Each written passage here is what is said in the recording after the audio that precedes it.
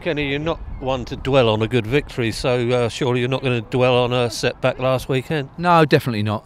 But I didn't think that we created enough in terms of clear-cut chances or shots. Too long for us to get a shot in. I didn't think that in terms of our competition it was quite right, particularly in their box.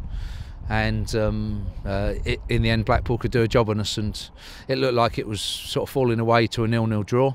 But they've got the one sort of bit of quality through long that has counted, and many times that's been us as well. So we need to address that. We need to make sure we don't brush it under the carpet. We know where we're going and what we need to improve on. But after that, don't lose any tempo, don't lose any heart from it, and again, look forward positively and to a very good game at Oxford as well. On another day, would you have played it in a slightly different way? Yeah, maybe. And you're obviously looking at Ben Thompson going back and how to fill that one. But I had every confidence in Gareth Evans as well. He's been a very, very good player for us, and that's not going to change going forward. Oxford not having the best of times, but as always you'll be wary.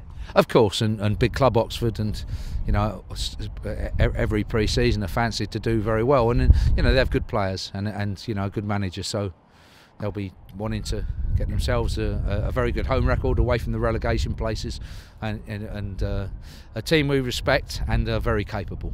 You brought in Bryn Morris. Is he likely to play a part, and how does he fit into the jigsaw? Yeah, Andy Cannon's was a good substitute appearance, and for both lads anyway, they'll need time to get to know our ways, our system, and to bed in as well. And they're both doing that, working hard in training, making sure that they're available for the games. I would suggest over the next 2 weeks, where we have cup games, we have Checker Trade Cup games. A week on Tuesday we have Luton away, so there'll be plenty of time for both new lads, I'm sure, to stake their claim to a first team shirt. You in your own mind know what your side will be on Saturday? Yeah, definitely. And in terms of our team, we're obviously working and then talking to people during the course of the week, and it comes to a head then, I'm sure, with most clubs, and it does with me, at the back end of the week, where your video work and then your training on a Thursday / Friday reflects the team and what you're going to do. For myself, so far this season, I've been in a very good position of being able to be very consistent with my team selection, because up to a certain point we've had very few injuries and a successful team. You've lost Andre Green, who's gone back to Aston Villa. Is that a blow to you?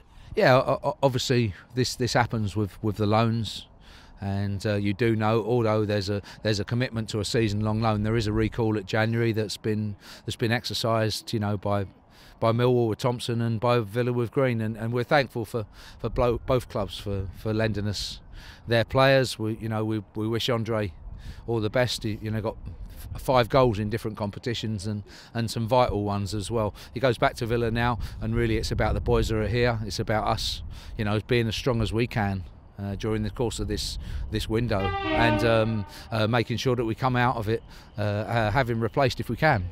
Do you hold on to any hope that either might return? The door's open, definitely, because obviously with the fact that you can only play for 2 clubs during the course of the season, both players have represented us, so we'll be aware of that rule. But no, we're not necessarily expecting that. The door's open if they do want to come back, or most importantly, the parent club want to send them back. But after that, we have to get on and make sure we work with our own players, and don't ever be in a situation where we rely on loan players. Definitely your own players are Craig McGillivray and Jack Watmore, both signed extensions to their contracts. Yeah, pleased with that. Very, very pleased for Craig. Coming in, he came in the summer wanting to have a chance at establishing himself as a number one. At 25 years old, I thought he was ready, and obviously then his contractual situation has reflected that. He's at the moment made the jersey his own, and we're pleased to extend his contract longer, because we do feel as well, while he's a good keeper now, he has a very good future as well. A consistent keeper, consistent person, which is good for Jack. Everybody knows Jack Watmore's a good enough player.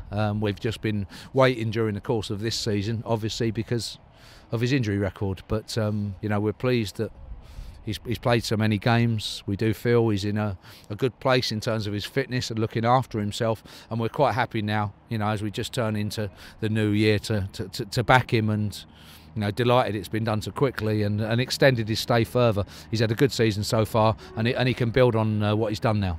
You are tying together there the nucleus of a side, really, aren't you? Yeah, we are, and we're always aware and looking to try to improve all of the time, but you should never look outside either too much. You have to work with and encourage the players that you have, particularly the ones that have done well for you, and then after that the ones that you have confidence in the future.